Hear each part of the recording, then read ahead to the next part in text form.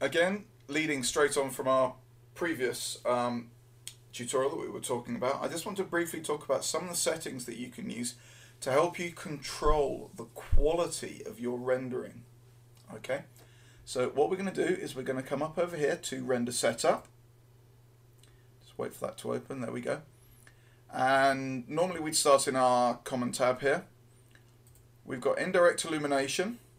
So the first thing to talk about here is our Final Gather Precision. Okay. Now you can keep this on low all the time, and it's it's okay, it's not bad. Or we can move this up to medium or high. I'd avoid very high. And most of the time, if I wanted to up the quality, I'd probably just go to medium. But do bear in mind that this is also going to increase your render time a little bit. But what it's going to do is it's going to give you a much more accurate final gather, regather map. Okay, so that's one thing that we can look at for changing the basic quality here. Just underneath these precision presets, we've got a drop down here. We've got two options here. We've got one for camera position, best for stills, and also one for project paths from positions along the camera path. So that's really if we're animating, we're moving the camera through a scene. We would obviously change to use this. If we just had a still image, as I have got, we're just going to stay with best for stills. So depending on whether you're using animating or stills, you can pick one of these two options. The divide camera path by number of segments, really if I was to turn that on to that, that's how many camera paths, how many segments we could divide the camera path into. So we don't really need to worry about that too much if we're just doing stills. Initial final gather point density. What that will do is that will make the final gather points more dense, so more of them, more tightly packed. It will make your final gather regathering more accurate. Again, bump your time up a little bit, but not too much. But yeah, that's a useful one to use there as well. The raise per final gather point will again increase the accuracy and hence the quality of your final gather, making it less noisy. Okay, so this is the one, if you've done everything else, even your shadows, and you're still getting a noisy render, try increasing that number. I would start with doubling it, then going to 750, then to 1000. Obviously, by increasing the number of raising the final gather point, especially per final gather point, especially if you've increased the point density as well, you are going to be looking at upping your render time here by quite a considerable amount. So do be careful with what you're playing with these settings.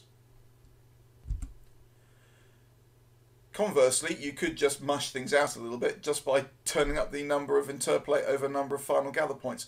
Really what that does is that's like a size of filter, really. And you can sort of just get that filter to be a little bit larger as opposed to adding more final gather points in. So you've kind of got two ways of working here. You can either increase the point density or the number of rays per final gather point, or you can just blur it all a little bit more by increasing the number of final gather points overall. The number of diffuse bounces, as we've mentioned before quite a bit, is the number of bounces that are going to happen when we do a regathering. Okay, so you could make that 1 or 2, never go further than 3. 3 is the maximum you're ever going to want to do, and really that's going to give you about as good a result as you're ever going to get. Anything more than that and it's really not worth your time or effort. The weight that you can see here, this is a setting which will allow you to control how many of the diffuse bounces in your scene are used in order to help the final regathering process. To be honest with you, you want all of them, so we set it to 1. Don't turn it off. It's a bad idea. It really is a bad idea. But yeah, I'd leave that at 1 if I were you.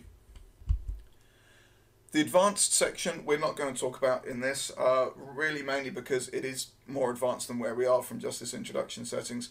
But just to skim over it, we've got options here for setting the noise reduction as to how we're going to do things. Obviously, the higher you go, longer time it's going to take. Never have draft mode turned on. Then we've got the trace depth and the maximum reflections and refractions.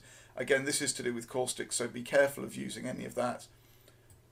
And further on beyond that, we've got our global illumination settings. Controlling the quality here, average number of global illumination photons per light, you might want to put that up to 200,000. The decay, this one be very careful with. It's a little bit like brain surgery with a mallet. If you go down below 0.85, you're going to blow out your scene completely. And I'd only ever touch that and go down as a lower value than that. If I really had a very dark scene and I was having problems controlling it with any of my exposure control settings, because what that will do is that gives the photons in the scene a longer life. Hence they will bounce around the scene for longer, hence the scene will be brighter, but will also be washed out. So you've got sort of this follow-on problems that will happen if you start playing around with that too much. Again, many of the things in here about the number of photons per pixel, so sample, but really you mean pixel, I wouldn't really be playing around with too much of these at this stage. Yes, when we get more advanced and we get more used to it, of course, but at this stage, really just leave them where they are. You don't need to worry about them because the computer takes care of everything else. The only other thing that I want to talk about at this stage, as far as the settings are concerned, is over here in the Renderer tab. And we've got a couple of things. Soft Shadow Precision Multiplier. Yes, I'd probably want to have that up a little bit higher. Obviously, higher you go, slower things are going to be. Don't really go above a value of 4. The other thing is the sampling quality here. Now this is anti-aliasing that we're talking about. And for a production render, I would probably have this set to a value of minimum of 1. So we're talking about sampling this at least once per pixel, which I hope you're doing it at least once, and a maximum of 4. If you have a very fine resolution piece, you might want to go to 16. If you're going above 16 for your maximum number of samples per pixel, really, quite frankly, you are on your own. I can't help you. You are going to increase your render time, not just exponentially, but stupidly so. It's going to take a ridiculous length of time. So 1 and 4 is good for a production render. The other thing I want to look at over here is filter. Really, the only one I'm interested in is Mitchell. The only one I'm ever interested in is Mitchell. The only one I'm only ever going to be interested in is Mitchell. Stands for Mitchell Netrivali. Is, in my opinion, the best anti-aliasing filter there is available. A lot of people will say that Catmull ROM is the best filter to use.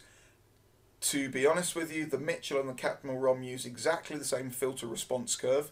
They're identical, apart from the fact that Mitchell is not quite as pumped up as Catmull ROM, which means your work won't look as if a 3-year-old has gone round the edges with a biro.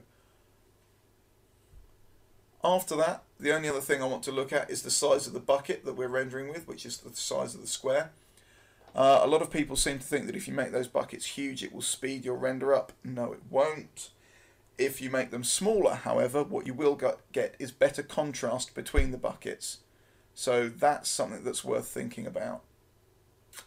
Apart from that, we don't really, at this stage, need to worry about too much.